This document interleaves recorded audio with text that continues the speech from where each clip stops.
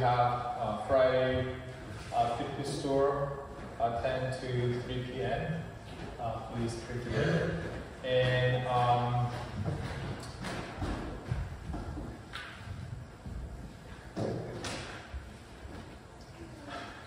today, as you know, you might know, George Fisher passed last Friday or Thursday. And so we have a memorial service on 3 p.m. At Gramsville,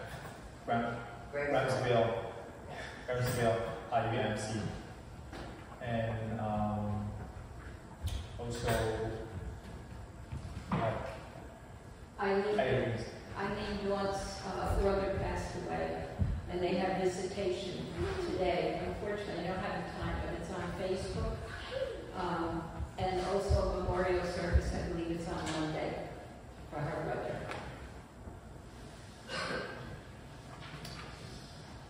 Any other announcement? Okay, then we will begin our worship service.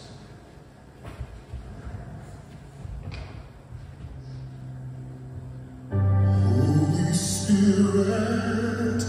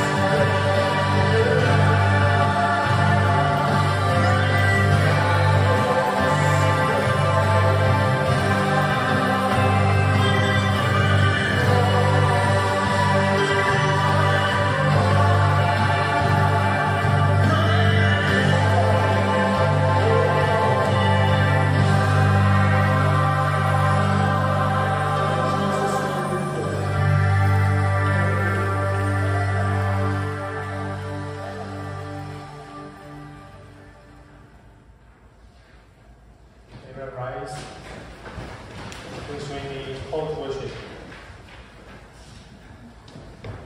Come, Holy Spirit, ignite our hearts with joy and confidence. Come, Holy Spirit, fill us with the power of the rushing wind, that we may faithfully serve you in all that we do. Come, Holy Spirit, be with us today.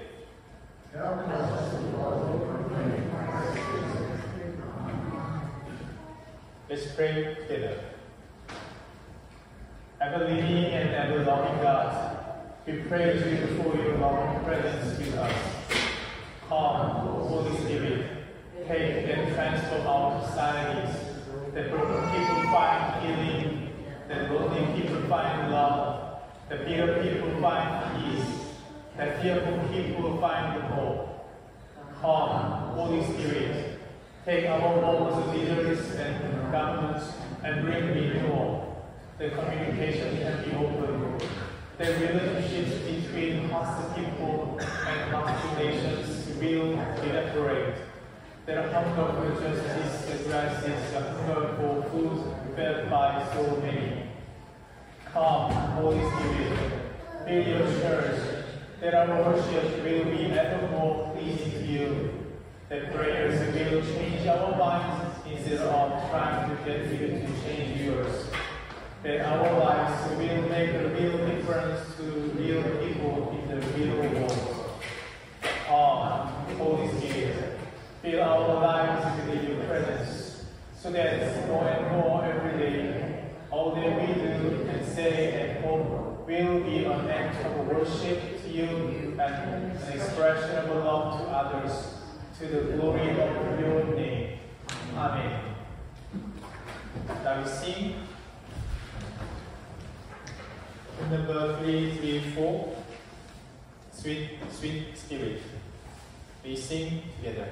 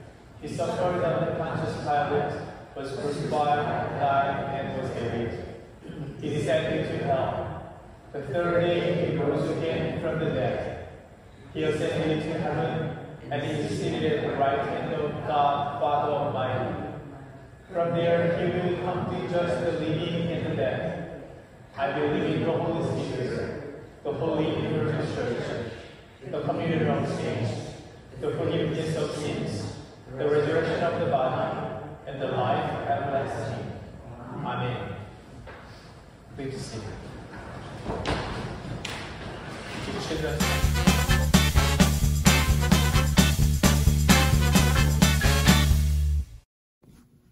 Good morning, everyone. Good morning, Esmeralda. Good morning, everybody. Morning, Jeannie. You know, today's a special day. Oh boy, what is it? This Sunday is Pentecost Sunday. Pentecost? What's Pentecost? How much does a penta cost? Really, Ez, it's not a penta, it's Pentecost. It's a special time when we celebrate the birthday of the church. Oh boy, I love birthdays. Is there cake and presents and games? Is there a party? Do we sing happy birthday to you? Happy birthday to you. Happy birthday, dear church. Happy birthday to you. Oh, Ez, really. Let me tell you about Pentecost. Okay, shoot. Well, this was after Jesus died, was resurrected, and spent 50 days with his disciples and then went back into heaven. Boy, they must have been sad to see him go. It would be like losing him twice. Well, before he left, he promised to send someone to comfort them and to guide them. So the disciples did what Jesus told them to do, and they went to Jerusalem to wait for the Holy Spirit. Oh, wait, now I remember. They were all sitting around a table when a tornado hit and mixed everything up, throwing dishes and papers and everything all over the place. And then their heads caught on fire and burned their hair. Ez, where do you come up with these things? It's in the Bible, Jeannie. Well, there was no tornado or burning of hair. Let me finish, okay? Okay. So the disciples went to Jerusalem to wait for the Holy Spirit as Jesus promised. And while they were hanging out in the house, they heard a sound like the rushing of the wind. The tornado, right? No, no tornado. It was the sound of rushing wind. Can you make the sound of rushing wind? Sure. Right.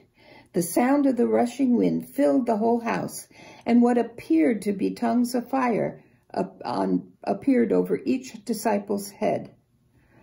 Told ya, that must have hurted.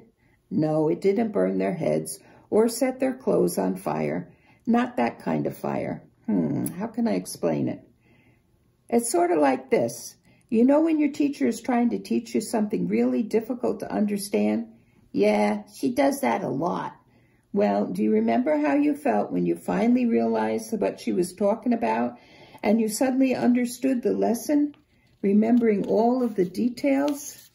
Yeah, I would get really excited and happy, and I could hardly keep still. I knew something no one else knew, and I could hardly wait to share it with all the other peoples.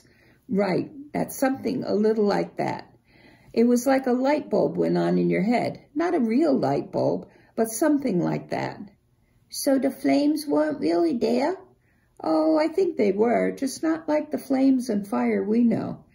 Sometimes in the Bible, God appears as fire, like the burning bush with Moses.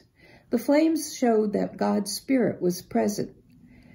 Then the most amazing things of all happened. The disciples were filled with the Holy Spirit, and they began speaking in different tongues. They didn't know these languages. They only spoke Aramaic, and they had never spoken any other languages. Wow, did they go to school in Babel? No. The Holy Spirit made it possible for them to speak in languages or tongues from all over the world. It was crowded in Jerusalem that day, and many people heard all the racket and came to the house to see what was going on. The people realized that even though they all spoke different languages, they could understand what the disciples were saying. The people were amazed and confused, and then Peter stepped forward to speak. What did he talk about? He spoke about God and how all the promises of God were coming true. He told people about how God poured out his Holy Spirit just as he promised. He told them about the power of the Holy Spirit and how wonderful and amazing things the Holy Spirit would cause to happen. And then... What? Well, he began to tell the people about his friend and Savior, Jesus, and that Jesus came to be their friend and Savior too. The Bible tells us that about 3,000 people believed Peter's message and became Christians, and they all heard him speak in their own language. Wow, that's pretty amazing. I wish I lived in the time when the Holy Spirit was doing all that. Well, that's really the amazing part of this whole story. That same Holy Spirit that filled those first believers is the same Holy Spirit that lives within you and I and all who believe and accept Jesus as our friend and Savior. And all those wonderful and exciting things that the Holy Spirit did through believers back then can still be done today through us, if we allow him to work his power through us. I don't understand. I'm so little. Where is he? He's inside of each believer. When God wants us to do something that we're not capable of doing ourselves, we can trust the Holy Spirit to give us the power to do it. Sometimes it's reading the Bible. You know, some passages are difficult to understand, and we have to ask the Holy Spirit to help us understand, and he'll do that. Sometimes God wants to talk to someone about Jesus, and we're afraid we can't do that. We don't know the words to say. Well, the Holy Spirit will guide us into saying what God wants us to say. And sometimes we go through very difficult times, and we think we just can't make it. Well, the Holy Spirit will comfort us and help us through it. Wow! So Pentecost really is the start of the church. It's the church's birthday, and we get the birthday gift, the gift of the Holy Spirit. Right. You got it, Esmeralda. Let's pray. Dear God, we thank you for the gift of the Holy Spirit and all of the amazing good things that happen in the world because the Holy Spirit is in us. Thank you for our friend and Savior Jesus and for your love and grace. Amen. Happy birthday, church. Happy birthday, church. Bye. It's time of offering. Let us offer our hearts and minds and our life to God, God of mercy and love. And our rise.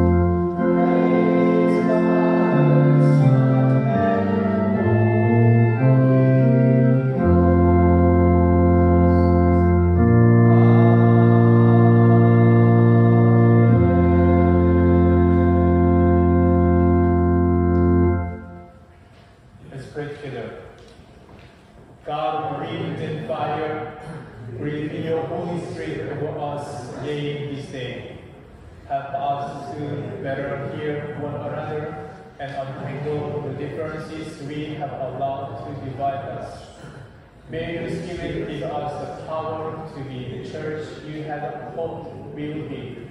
One body, one people seeking to build your beloved community of justice, mercy, and hope. As we bring our tithes and offerings to you this day, set us on fire once again. Fill us with your power. In Christ we pray. Amen. Please be seated. Good morning. Good morning. Acts chapter 2, verses 1 through 4. The Holy Spirit comes at Pentecost. When the day of Pentecost came, they were all together in one place. Suddenly a sound like the blowing of a violent wind came from heaven and filled the whole house where they were sitting. They saw what seemed to be tongues of fire that separated and came to rest on each of them. All of them were filled with the Holy Spirit and began to speak in other tongues as the Spirit enabled them. And we have 1 Corinthians chapter 2, 10 through 16. These are the things God has revealed to us by his Spirit. The Spirit searches all things, even the deep things of God. For who knows a person's thoughts except their own spirit within them? In the same way, no one knows the thoughts of God except the Spirit of God. What we have received is not the spirit of the world, but the Spirit who is from God, so that we may understand what God has freely given us. This is what we speak, not in words taught us by human wisdom, but in words taught by the Spirit, explaining spiritual realities with Spirit-taught words. The person without the Spirit does not accept the things that come from the Spirit of God, but considers them foolishness, and cannot understand them because they are discerned only through the Spirit. The person with the Spirit makes judgments about all things, but such a person is not subject to merely human judgments. For who has known the mind of the Lord so as to instruct him? But we have the mind of Christ. The word of God for the people of God. Thanks be to God. Happy Pentecost Sunday. Pentecost is the birthday of the church, as you know. And it was the day when the Holy Spirit came down to the disciples, blessed them, and empowered them to bring life to everyone they met in life. According to the Bible, on the day of Pentecost, Jesus' followers gathered in the upper room, and suddenly a strong wind with a stormy sound came down from heaven and filled the house where they were. The people watched an amazing vision. Flames of fire, like tongues, touched them. Soon, the believers were gifted with the ability to speak new languages. How marvelous it was. But the more amazing thing is that by the presence of the Holy Spirit, there happened a real communication between people over any human barriers. There was true union despite people's diversity and differences.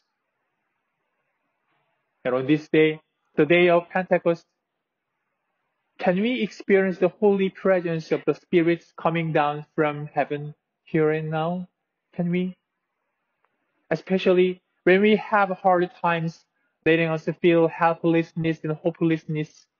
When we face the evil powers devastating our human lives, can we yet experience the presence of the Spirit?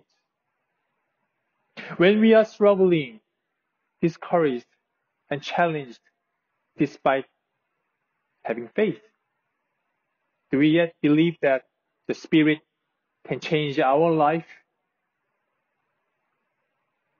Of course, we may not have the same dramatic Pentecost event, not as the disciples experienced the Spirit to descend like the strong wind and fire. Nonetheless, the Bible invites us not to stop praying for the presence of the Spirit. We need to remember the disciples experienced the fullness of the Holy Spirit in their difficult situation where they could not expect anything from heaven. See, their Lord left to heaven, and the Roman and Jewish authorities were looking for them to arrest. But they did not stop gathering and praying together. And just like the people in the Bible, we can open ourselves to the Holy Spirit so that the Spirit of God visits us here and right now. Although we don't know in what ways the Spirit comes to us, we can still believe that the Spirit of God can change all things new. In our era when people trust only themselves, it might look absurd or ridiculous to seek and rely on the Spirit of God who is not visible. We are tempted to close off ourselves from God in this world.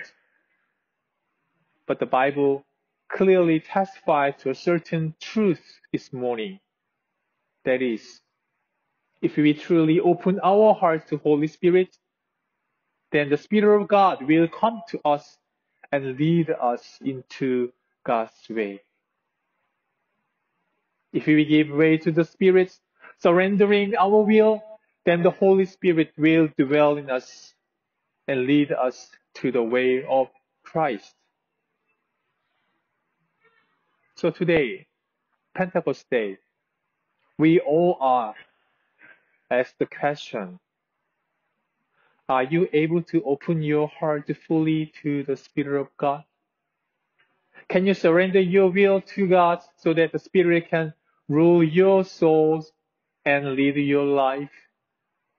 Can you fully rely on the Spirit of God, praying that you want to be more like Jesus Christ? The people whose hearts were filled with the Holy Spirit experienced some change in their life. For example, Paul the Apostle, his life testified the fact, right? Since he had met Jesus on the way to Damascus, his life completely changed from the life of pulling down Christians to the life of sharing Christ's love with Gentiles. We also know that Peter, who had denied his Lord 3 times, tried his best to follow in Jesus' footsteps, even in the crisis of his death. Likewise, the Holy Spirit teaches us that the way of Christ is the most valuable in life. Worldly people only pursue wealth, fame, and power for their benefits. Of course, they are important to human life. If I say that they are worthless to seek, they are nothing to seek, then I might be a hypocrite. But they are not that valuable enough to risk our life. Believing and following Jesus, saving lives, making peace, and maintaining a friendship with the love within our community is more important than them. Yes, saving lives and preserving the holiness of life is the most important. For that, the Holy Spirit comes to us and brings about change in our life. Specifically, first of all, the Spirit of God guides us to the way of Christ Jesus. By the work of the Holy Spirit, we can believe that Jesus is our Savior and He is the only way we should belong to. Yes, He is the only way we belong to. Although many people attend church, many of them live spiritlessly. Why? This is because they don't have strong confidence that Jesus is the Lord of their life. Although the disciples spent time with Jesus for 3 years, they didn't experience a real life transformation before the Pentecost event. Why? This is because they didn't have a strong inner confidence that Jesus was the real Lord of life. They believed only like Jesus would bring peace to their earthly life. But since they had been captivated by the Holy Spirit, they realized what God's redeeming love was indeed, and how the love could be fulfilled not only in heaven but also on earth. And then the disciples' lives were completely changed. The Bible teaches this fact. If we totally open our hearts to Holy Spirit, we can have stronger confidence in Jesus Christ, and we will be led into the way of Jesus, like the disciples. Yes, we can have the mind and heart of Christ by the Spirit, as Paul says in Corinthians chapter 2, the 1 Corinthians chapter 2, verse 15. Says the person with Spirit makes judgment about all things, but such a person is not subject to merely human judgment. For who has known the mind of the Lord to instruct him? But we, Christians with the Spirit, have the mind of Christ. Amen. Second, therefore, the Spirit of God provides us with the power to distinguish what is right and what is wrong in life. In other words, the Spirit teaches us how to follow Jesus and how to live in the world. Although we are Christians, we can be easily tempted to choose to go the wrong way. However, as the Apostle Paul says, because the Spirit searches everything, including the depths of God, spiritual people can comprehend everything by the mind of Christ. That's why the book of John names the Holy Spirit the Spirit of Truth.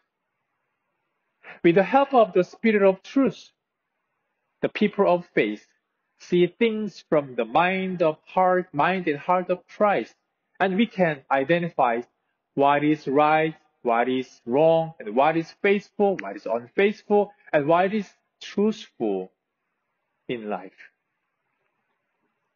Third, the Spirit of God invites us to take care of our neighbors struggling and suffering in the world. Therefore, the people filled with the Holy Spirit cannot overlook our neighbors in pain. Because the people captivated by the Spirit have the mind and heart of Christ, they cannot but reach out to their hands to others in pain and embrace them with the love of Christ. That is the people with the Spirit.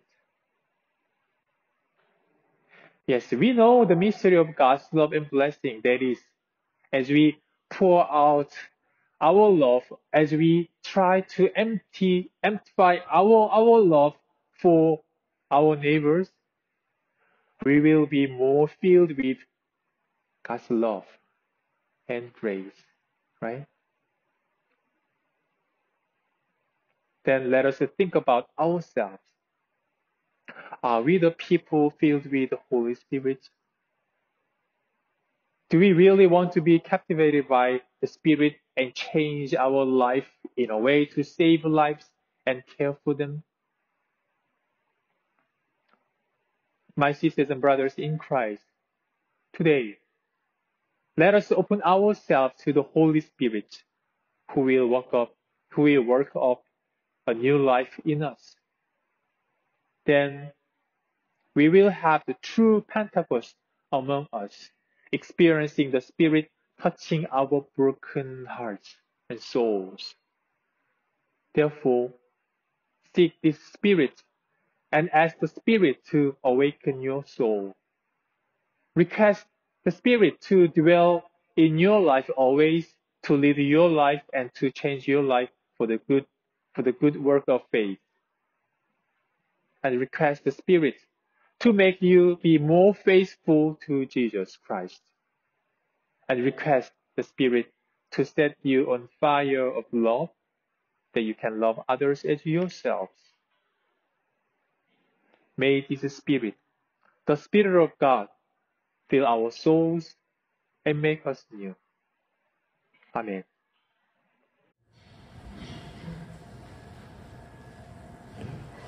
Now we have hymn 393, Spirit of the Living God. We sing together. And everyone rise.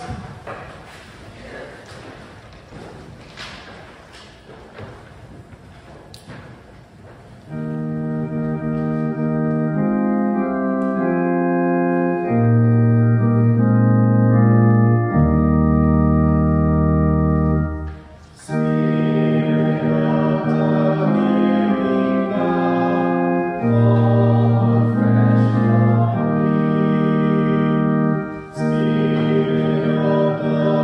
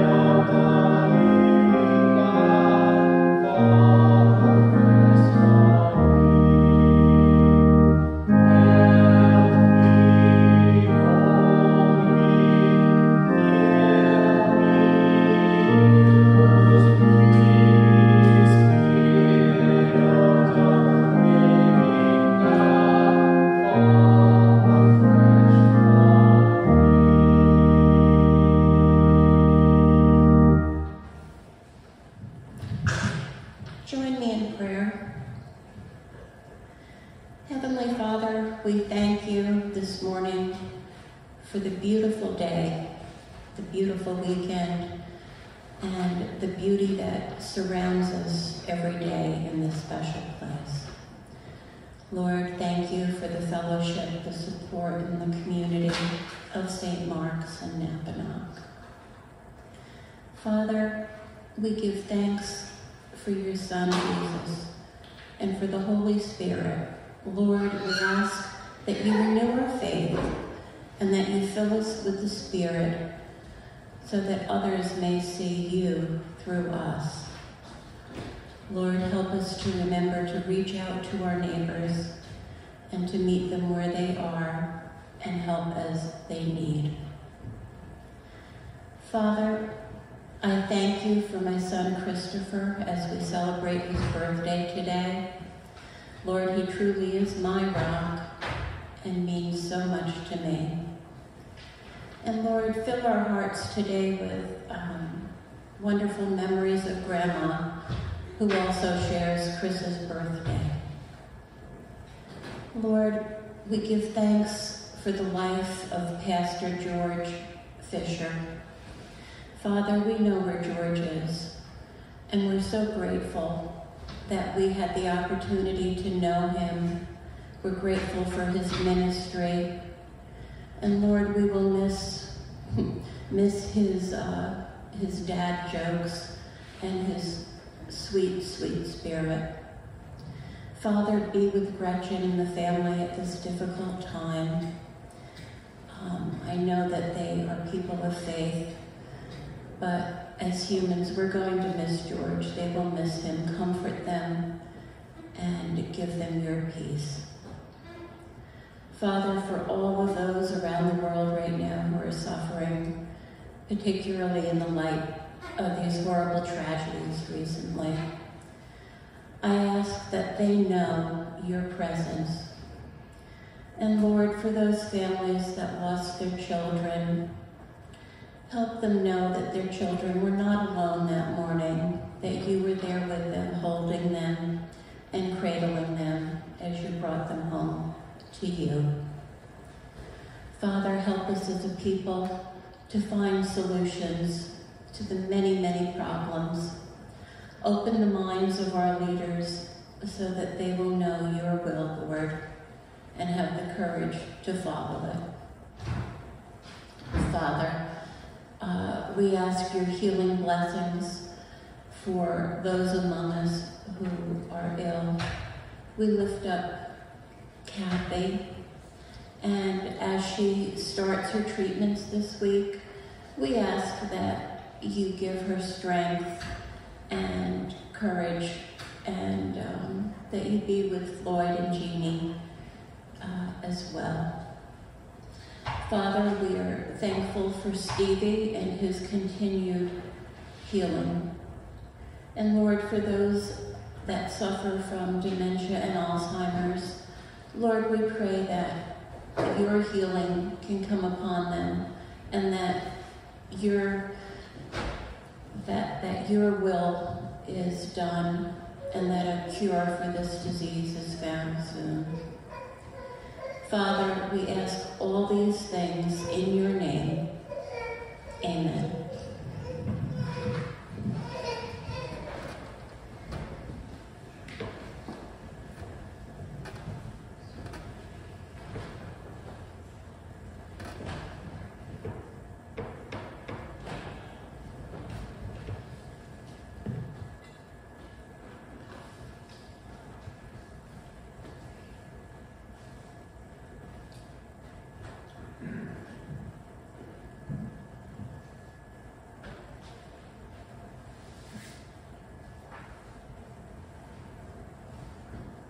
Christ our Lord invites to his table all who love him, who honestly repent of their sins, and seek to live in peace with one another. Therefore, let us confess our sin before God and one another. Merciful God, we confess that we have not loved you with our whole hearts. We have failed to be an obedient church. We have not done your will. We have broken your law. We have rebelled against your law. We have not loved our neighbors. and we have not heard the cry of the needy. Forgive us, we pray. Free us for joyful obedience. Through Jesus Christ our Lord.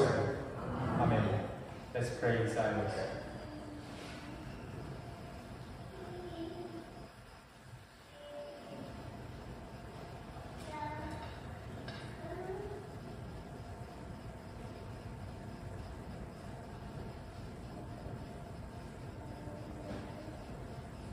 Hear the good news.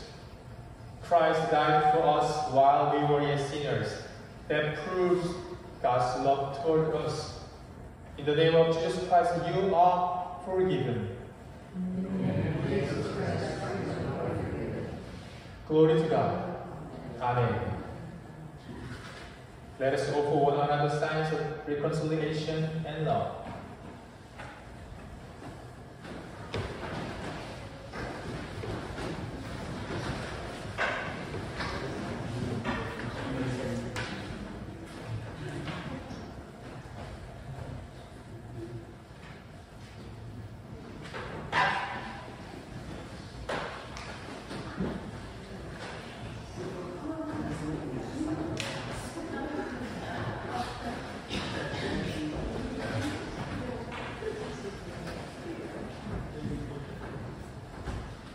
The Lord be with you. And also with you. Lift up your hearts. Let us give thanks to the Lord our God. It is right to give our thanks and praise. It is right and a good and joyful things always and everywhere to give thanks to you, Father Almighty, Creator of heaven and earth. And so, with your people on earth and all the company of heaven, we praise your name and join their unending name. Holy, holy, holy Lord, God of power and might, heaven and earth are full of your glory. Hosanna in the highest.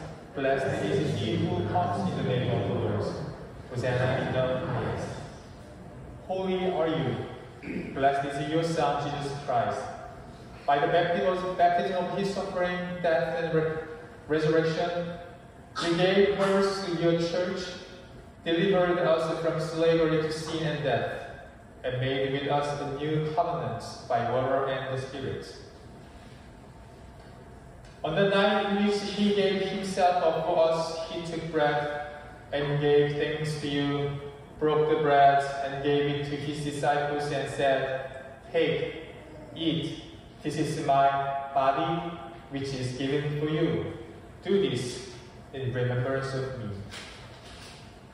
When the supper was over, he took a cup, gave thanks to you, gave it to his disciples, and said, "Drink from this, all of you. This is my blood of the new covenant, poured out for you and for many for the forgiveness of sins. Do this as often as you drink it in remembrance of me."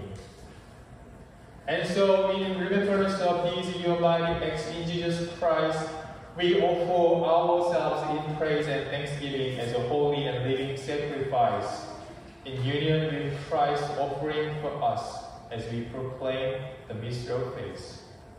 Christ has died, Christ is risen, Christ will come again. Pour out the Holy Spirit here on us gathered, and on these gifts of bread and wine. Make them be for us the body and blood of Christ, that we may be for the world the body of Christ, redeemed by his blood.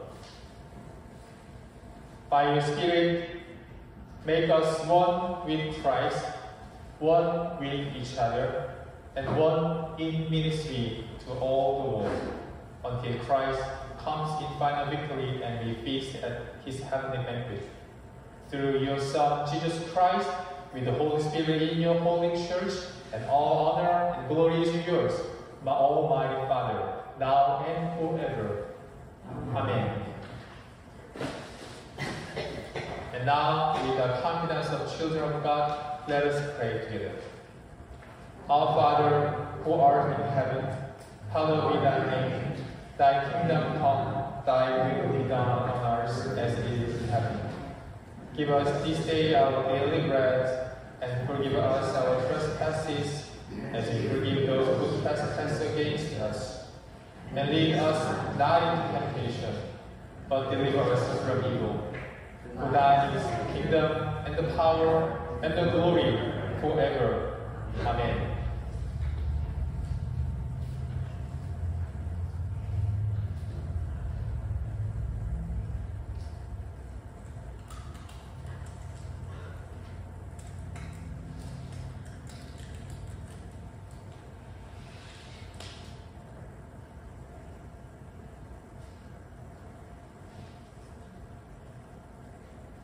This is the body of Christ,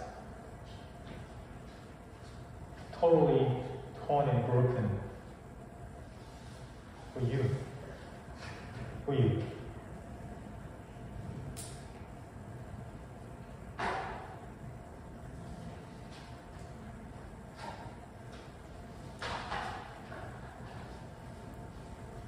This is the blood of Christ poured out for you, for your life.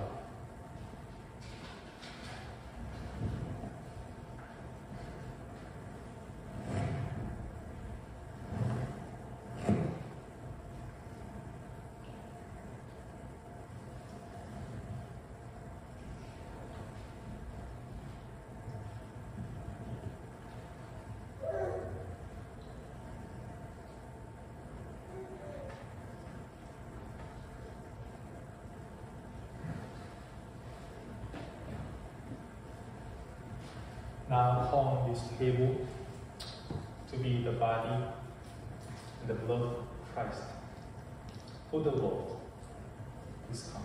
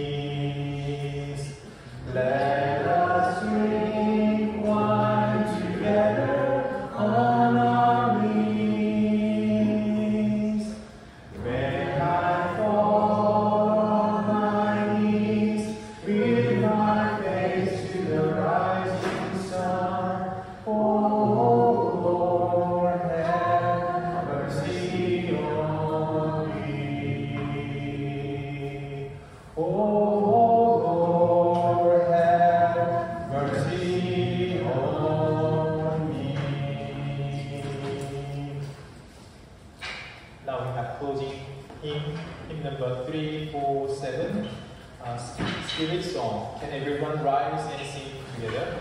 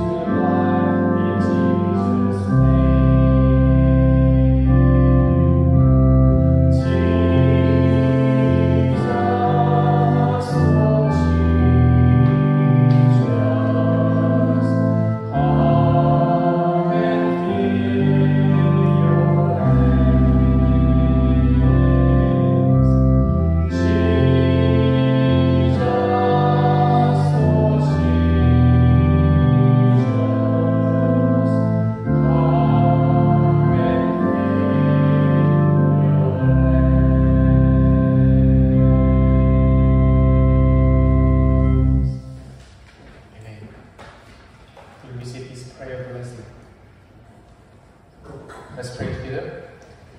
Awesome Spirit, you have inspired us this day to be witnesses to God's love and power. Help us to be joyful in our service and strong in our faith for the sake of our Lord Jesus Christ. Now we go in peace, with God's peace in our hearts. Amen.